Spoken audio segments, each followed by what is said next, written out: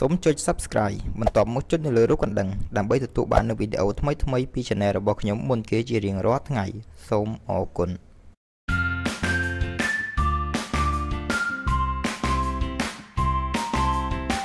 សង្ខេបអំពី Cmac សំណួរទី 1 តើពាក្យកាត់ថា Cmac មានន័យពេញជាភាសាអង់គ្លេសនិងភាសាខ្មែរថាយ៉ាងដូចម្តេច Cmac មានន័យពេញជាភាសាអង់គ្លេសថា Cambodian Mine Action Center ដែលមានន័យពេញជាភាសាខ្មែរថាមជ្ឈមណ្ឌលសកម្មភាពកម្ចាត់មីនកម្ពុជាសំណួរទី 2 តើ Cmac ត្រូវបានបង្កើតឡើងដំបូងដោយនរណានៅឆ្នាំណា Cmac បង្កើតឡើងដំបូងដោយអាជ្ញាធរបណ្ដោះអាសន្នរបស់អង្គការសហប្រជាជាតិដែលហៅកាត់ថាអ៊ុនតាក់ប្រចាំប្រទេសកម្ពុជាតាំងពីខែមេសាឆ្នាំ1992មកម្លេះក្រោយមកក៏ត្រូវបានសម្ដេចព្រះនរោត្តមសីហនុទ្រង់ឡាយព្រះហស្ថលេខាលើព្រះរាជក្រឹត្យមួយចុះថ្ងៃទី7ខែសីហាឆ្នាំ2001ហើយបានប្រែក្លាយមជ្ឈមណ្ឌលនេះទៅជាស្ថាប័នជាតិមួយរហូតមកដល់ពេលបច្ចុប្បន្ននេះ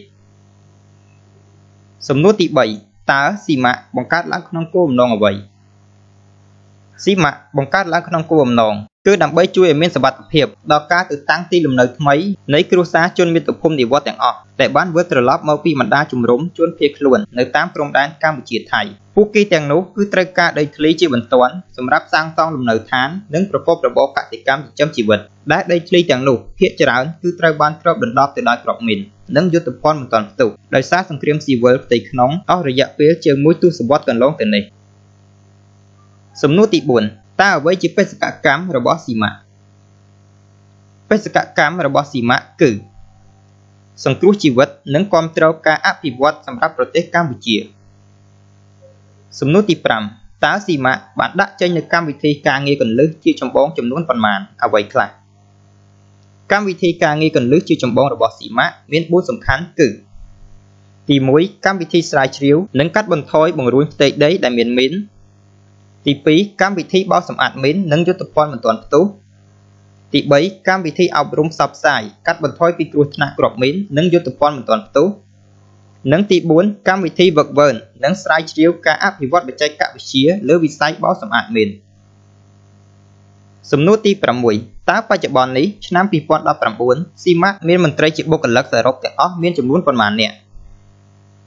មន្ត្រីជាបុគ្គលិករបស់ Cmac នាពេលបច្ចុប្បន្ននេះគឺមានចំនួន1715 នាក់ក្នុងនោះស្រីមានចំនួន113នាក់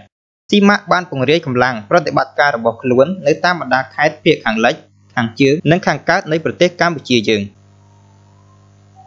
សំណួរទី 7 តើ Cmac មានទីបញ្ជាការជួរមុខស្ថិតនៅក្នុងខេត្តណាខ្លះ Cmac មានទីបញ្ជាការជួរមុខស្ថិតនៅក្នុងខេត្តចំនួន6គឺទី 1 គឺខេត្តបាត់ដំបងទី 2 គឺខេត្តបន្ទាយមានជ័យទី 3 ខេត្តសៀមរាបទី 4 ខេត្តព្រះវិហារទី 5 ខេត្តឧត្តរមានជ័យនិងទី 6 គឺខេត្តកំពង់ចាមសំណួរទី 8 តើសាលាវឹកវើលើវិស័យបោសសម្អាតមីនរបស់ Cmac មានទីតាំងស្ថិតនៅក្នុងខេត្តណាសាលាវឹកវើលើវិស័យបោសសម្អាតមីនរបស់ Cmac មានទីតាំងស្ថិតនៅក្នុងខេត្តកំពង់ឆ្នាំងដែលផ្ដល់នូវការវឹកវើដល់មនុស្សនិងសត្វសំណក់លើជំនាញបោសសម្អាតមីននិងយុទ្ធភណ្ឌមិនទាន់ផ្ទុះជាមួយគ្នានោះដែរ Cmac ក៏មានរោងជាងយ៉ាងធំមួយសម្រាប់ជួសជុលរថយន្តនិងគ្រឿងចក្របោសសម្អាតមីនដែលមានទីតាំងស្ថិតនៅក្នុងខេត្តបាត់ដំបងសំណួរទី 9 តើសំណជាតិផ្ទុះនៅកម្ពុជាចែកចេញជាប៉ុន្មានប្រភេទអ្វីខ្លះសំណជាតិផ្ទុះនៅកម្ពុជាដែលនៅសេសសល់ពីសង្គ្រាមត្រូវបានចែកចេញជា4ប្រភេទរួមមានទី 1 គ្រាប់មីនគ្រប់ប្រភេទទី 2 គ្រាប់បែកចង្កោមទី 3 គ្រាប់យុទ្ធភណ្ឌមិនទាន់ផ្ទុះគ្រប់ប្រភេទនិងទី 4 គឺគ្រាប់បែកគីមីដែលសំណល់គ្រាប់មិនទាន់ផ្ទុះទាំងនេះត្រូវបានស្ថិតនៅរាយប៉ាយលើដីកប់ក្នុងដីនិងក្នុងទឹកដែលត្រូវបានប្រើប្រាស់បំរុងប្រើប្រាស់និងបានបោះបង់ចោលអញ្ចឹងនៅក្នុងវីដេអូនេះគឺខ្ញុំសូមបញ្ចប់ត្រឹមសំណួរទី9ទាក់ទងជាមួយនឹង Cmac គឺខ្ញុំសូមលើកយកតែ9សំណួរនេះទេសម្រាប់វីដេអូក្រោយទៀតគឺយើងនឹងចូលទៅប្រធានបទផ្សេងទាក់ទងជាមួយនឹងសំណួរទៅតាមផ្នែកផ្សេងទៀតទាក់ទងជាមួយ Cmac គឺខ្ញុំសូមលើកយកតែប៉ុណ្ណឹងអញ្ចឹងខ្ញុំសង្ឃឹមថាអ្នកនរគ្នានឹងតាមដាននៅវីដេអូរបស់ខ្ញុំនៅភាគបន្តទៀតអញ្ចឹងខ្ញុំសូមអរគុណសូមជម្រាបលា